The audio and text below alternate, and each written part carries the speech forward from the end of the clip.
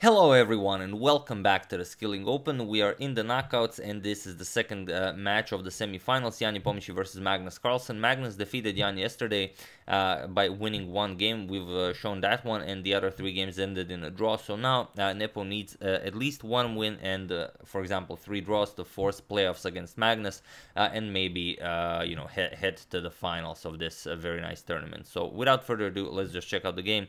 The game just ended, but I thought why not make the video on it right away. So it's a fairly long theoretical struggle in the Ruy Lopez. We're not going to dwell on the opening moves all that much. E4, E5, knight F3, knight to C6 and bishop to B5. So Ruy Lopez is on the board. We have A6 and bishop to A4. Morphy's defense is on the board also. Knight F6 and now castles. We have bishop to E7 and now D3. So this has been played a million times. And when I say a million, I mean a lot of times. D6 and C3, making room for the light square bishop for when black attacks it. And here we have castles by black as well. Knight Bd2 and rook to E8. Now making room for the bishop on F8. Rook to E1. White also needs to make room for this knight to be remaneuvered, and now bishop to F8. And Magnus already had this position against Firouzja in this year's Tata Steel tournament where H3 was played by Magnus and Magnus was able to win that game. Sorry, by Firouzja. Firouzja played H3 and Magnus won that game. However, here we have D4 by Nepomniachtchi, so choosing a different approach, but nothing that we haven't seen before. So B5, pushing the bishop back, bishop to C2, and now E captures on D4. C captures and bishop to G4. So white has a very strong center here, but black has a very solid development. So here, knight to F1. And G6 now. If the knight comes to G3, then this pawn will very nicely control it. So knight to G3 and the bishop is shifted away to G7. Bishop to E3, continuing development, and now knight to D7. So what do you do here? Here, queen to D2 is a known move. It was played only in one game in the database, but we have rook to C1 by Nepo, and it is as of move 16 that we have a completely new game. Yes, the Ruy Lopez is very well analyzed since it's one of the first opening that was ever played. So here, well, white has to decide, black has to decide. There's a lot of pressure here on the D4 pawn, and if black wants to do something about that, he needs to give up one of the bishops to weaken the D4 square. So here, Magnus captures it, and now, of course, if the queen captures, then you can capture the D4 pawn.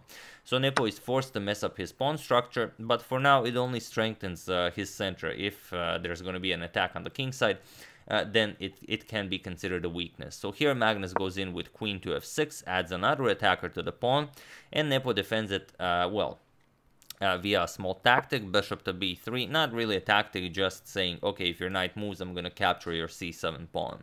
But this is exactly what Magnus goes for. We have knight captures on D4, bishop captures, queen captures on D4, and now rook captures on C7. So putting pressure on the knight here, and this is what Magnus had in mind. Rook to A7, and now his idea is, okay, if we trade queens, captures, my rook is again nicely defended, nothing to worry about here. So here, after rook A7, Nepo says, nope, we're gonna go for rook captures, queen captures, and now queen captures on D6. So we're keeping the queens on the board, and we go into this position where I'm up a pawn, and if you'd like, you can waste a move capturing the B2 pawn, which is exactly what Magnus does. He grabs the pawn, and now if he's able to keep his king safe, he should have a very comfortable game, but it's it's a process. So here F4 by Nepo, not allowing this knight to land on E5, so controlling that square, and also you constantly have to be worried about any pawn pushes that might happen. So here knight to C5 by Magnus,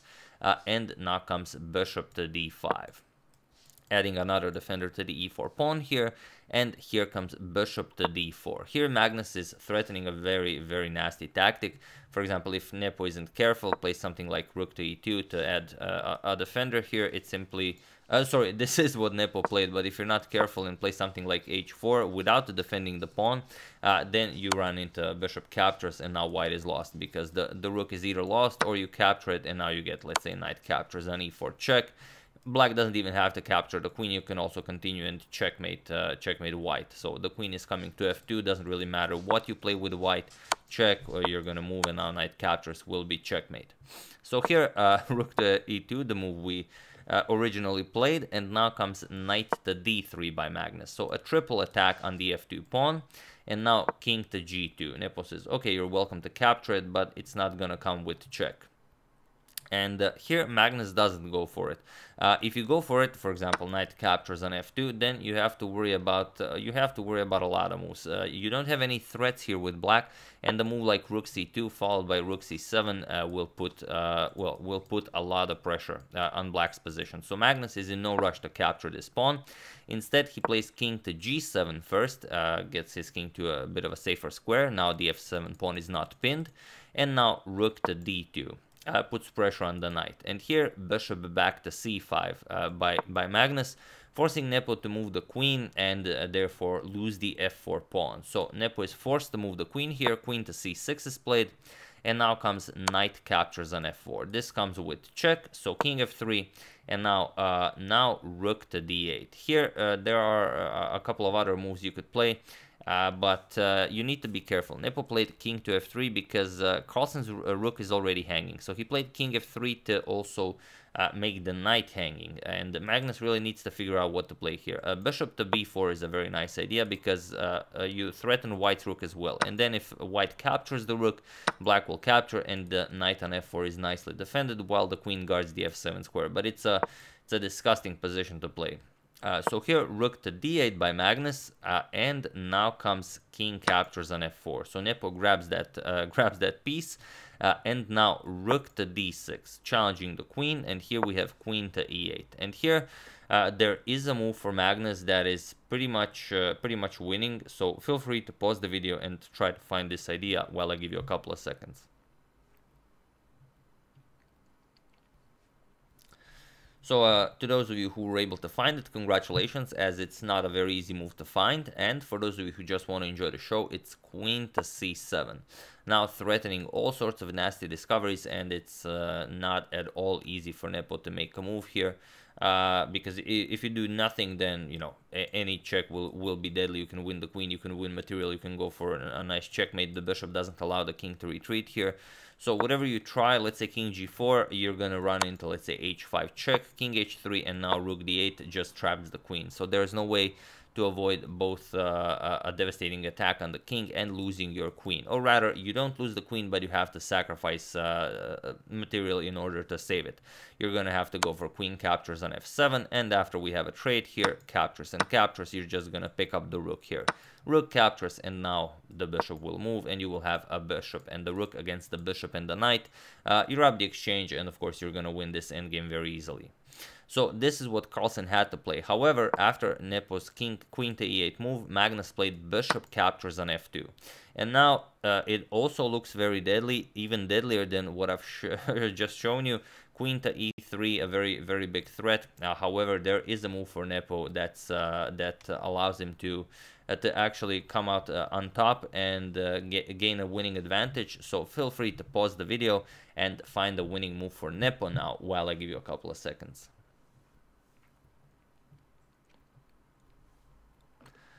So for those of you who were able to do it, congratulations on spotting this incredibly difficult move to find. And for those of you who just want to enjoy the show, no, it's not that. I'm just tricking you. It's actually king to g4. And here now Magnus realized, okay, I cannot go queen to e3 because my queen is needed here guarding the f7 pawn. So how do I continue this? So Magnus played rook to f6. He added another defender here, and now he can move the queen. But now Nepo continues well with great style. e5. He attacks the rook, and you need a move here. And it's not all that easy for Nepo's king. The rook completely cuts him off here, and he will only be able to go back. So Magnus goes h5 check, king h3, and now rook to f4, saving the rook. But now, again, in great style, e6. And now you're just threatening to win instantly here if you allow this capture. So Magnus forced the capture, captures and captures, and then now comes bishop to d4. You cannot allow rook to d4 check because you're just going to lose the queen. So Magnus blocks it with bishop to d4, but now comes a beautiful finishing move by Nepo. I'm sure you'll see it. Knight captures on h5. I'm not going to ask you to pause the video because there are a lot of winning moves here. This is just the most beautiful one. Nepo plays it. Knight captures on h5, checks the king, forks the rook, and now if you just move the king, you're going to lose the rook or even get checkmated very quickly. So Magnus captured it, but now comes rook to g2. The knight sacrifice was in order to open up the g file for the white rook.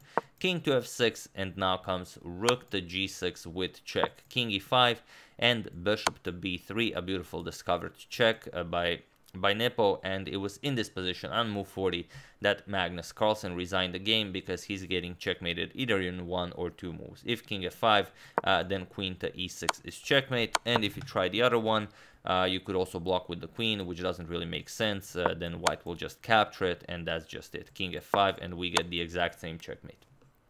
So those are Carlsen's only options, and a beautiful win for Jan Nepomniachtchi in round 1 of the second match. So he's one step closer to tying the match and then forcing playoffs. We'll see if Magnus can come back in this match, or will we see some very nice playoffs, some very nice blitz games, and then maybe even Armageddon. So yeah, that's the game. Epic stuff by Nepo. Hope you guys enjoyed it. I would like to thank Thomas Sharp, Patrick Wetter, Stefan Milla, Finn Chibitz, and Grant Miller for contribution to my channel. Thank you a lot. I really appreciate it. As usual, you can check 2 of my previous videos here. Thank you all for watching, and I will see you soon, continuing the coverage of this very nice tournament, checking up on your wonderful suggestions and whatever else happens in the chess world. Thank you all. I will see you soon, and have an excellent rest of your weekend.